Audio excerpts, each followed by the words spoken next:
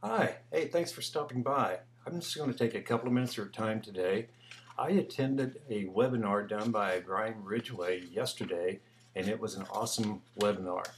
I did some comments for the webinar, and I posted them on two of my blogs, so you can read them at either rogerneuman.com or persuasionequations.com. And I also wanted to do an audio version of my comment. And I thought, well, I should just throw it in on a video. That would even be better. So I'm just going to read the comments now, what I posted yesterday. I had to take time and share this with you in the universe. Brian Ridgway had his first webinar on his series of Level 5, Transformational Sales and Communication Mastery.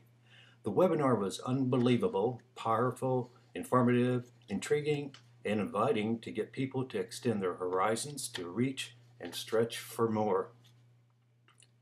His message had me hanging on the every word he was saying.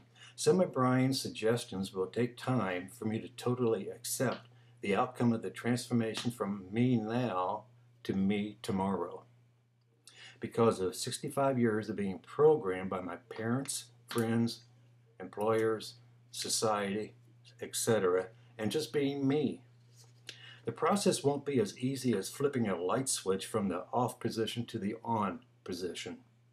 I know I can and will make the transformation. It will take more time for me than it will for others. Yes, I do believe you can teach old dogs new tricks.